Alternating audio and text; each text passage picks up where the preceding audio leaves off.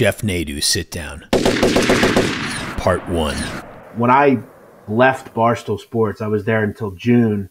I had gotten in contact with one of Chaz's people, and I was working on possibly interviewing him at some point because I have a lot of questions about the film itself. And I had uncovered some information about who I think Sonny actually is, character-wise, in the real mob. I don't know if it's just one person, but he's never actually come out and said who it was, but I think I may know who it might be.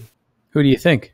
There was a guy in the Lucchese crime family. His name was Fat Gigi Inglace. He was a big-time drug dealer, big-time guy in the Bronx. Please do me a solid right now. Like and subscribe to hear the rest of this story and more gangster tales. Thank you. Link to full video in comments. Billy Luna.